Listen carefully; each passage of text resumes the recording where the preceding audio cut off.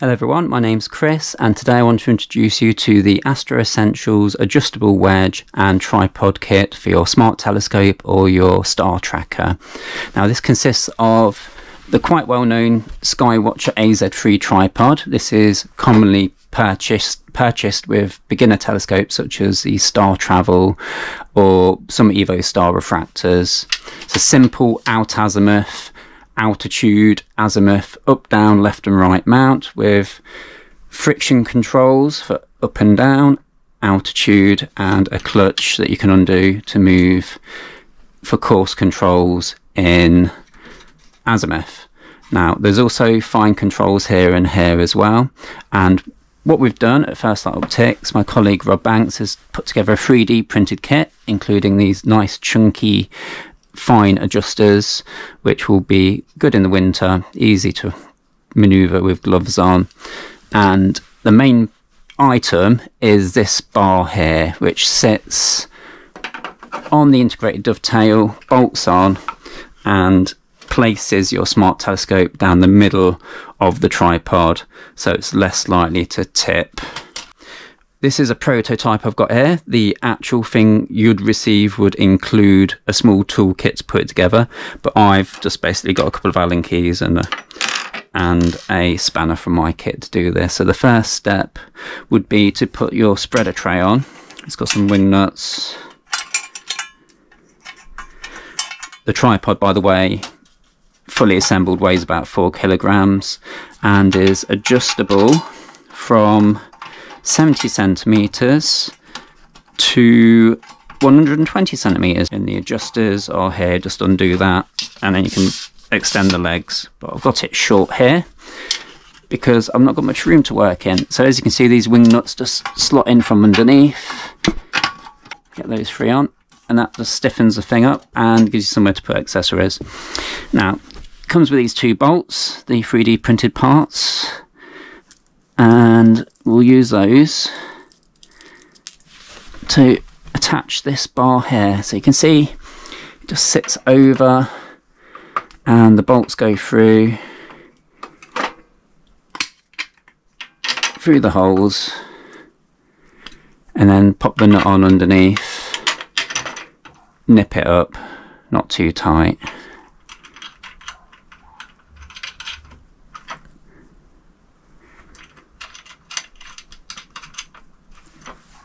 Got my chunkier of the 2 Allen keys for that and a ring head spanner just to nip those up.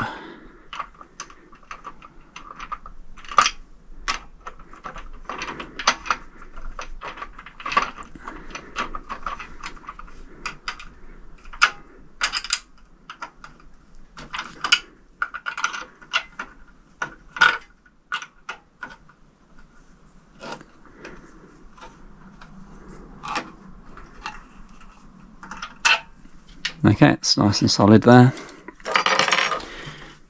The next step is to pop on the slow motion controls. You've got a flat on this slow motion control there, and you just need to line up that with that grub screw. Use a smaller Allen key for that. Just undo it a bit. First of all, slide it on. I'm using the thin end to lever, so I'm not over tightening, because it's 3D printed, so we just got to be a little bit careful. There you go, that's plenty. That's on there, plenty strong enough, and that's a nice big turning circle. If that's probably not the right word for it, but you know what I mean. Again, look at where the flat is. You can always turn it round if it's not in the right position. Slot it on to line up with the grub screw, and we'll nip that up.